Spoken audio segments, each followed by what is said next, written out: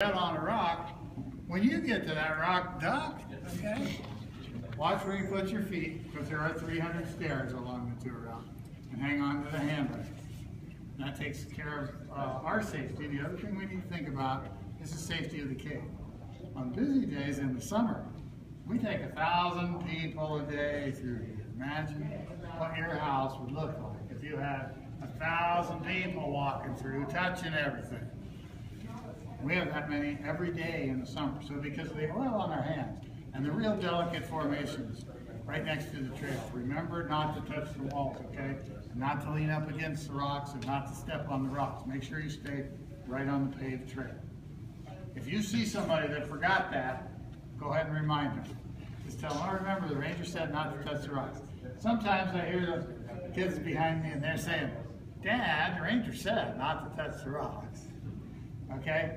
Also, to help us protect the cave, we don't allow any tobacco products to be consumed in the cave, and no eating or drinking. That includes chewing gum and candy. Some of you are going to have to make a deposit in one of the trash cans before we get into the cave. Okay? It's a very different kind of cave. A lot of caves have the stalactites and stalagmites. What we're going to be looking for, the main decoration, is called boxwork. Boxwork. And most caves in the world don't have any boxwork in them at all. So we're going to look for that. We're going to look for white on the walls. It looks like people threw little snowballs all over the walls and ceilings of the cave. And that's called cave popcorn. And of course, we're going to be looking down those little holes off to the side. Okay? And the first hole I'd like to show you is the natural entrance to Wind Cave, where the first people went in to the underground wilderness that's down below us. So get a picture in your head of what the entrance to the 6th longest cave in the world should look like, and we'll go see if it does. Today. Let's see if I can show you what's happening here today. Oh, look at that. It's coming out. It's blowing out. Now that's a barometric wind that's caused by the weather. Some days when there's a high pressure system coming into the area, it forces air into the cave. So some days the wind's blowing in, and on days like this, there's a low pressure system coming in, the wind's blowing back out again. In and out, the same hole, depending on the barometric pressure. It's important because it gave the cave its name. That's how it got the name Wind Cave. And it's important because the cave explorers use that wind to help them find new passageways. Now they're crawling along and they see a hole off to the side. If there's a breeze blowing out of that hole, that's the one they want to go check out next. So the wind helps them find new cave. There's about 3 rooms that we're going to stop in along the tour route. And in those places, I'd like for you to ask any questions that you think of, okay? So remember your questions till we get to the stops. Ask me there, because then I can answer them for everybody in the group. Anybody have any questions right now? Okay. Teleological Society that help us out on a volunteer basis. Go ahead and take whatever pictures you want to take in this room, and then I would like for you to turn your cameras off. Even those little glowing lights, just while we're in this room. Once we start walking again, as long as you stay up with the group, you can turn your cameras back on. Okay? But go ahead and get your pictures.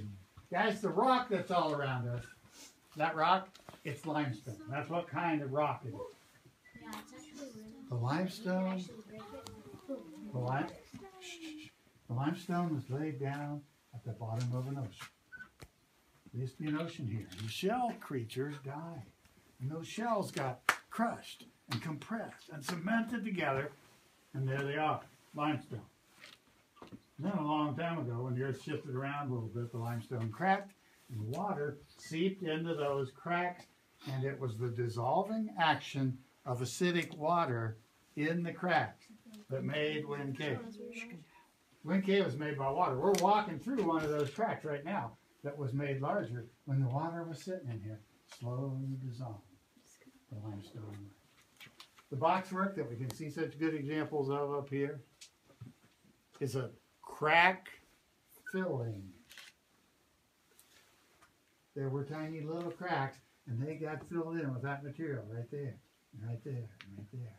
And then what happened to the limestone that used to be up in there? It got washed away, got dissolved away by the acidic water. So what that means is this is not forming anymore. It's not like a cave with a lot of water dripping in, making stalactites and stuff. This process is finished. Another reason we have to remember not to touch anything, because we could break it off. It is not forming. It couldn't regrow. So that's done. But the cave popcorn is still forming. This process is still going on. There's water oozing out through the tiny little pores in the rock itself. That water has minerals dissolved in it, and there they are, being deposited in the form of the cave popcorn. So that's still going on. Really wet caves with a lot of water dripping in them might have the stalactites and stalagmites. Relatively dry caves, like Wind Cave, are way more likely to have the cave popcorn. Any other questions? How old is this? I mean, this formation, not the cave. Okay, the rock itself. Yeah.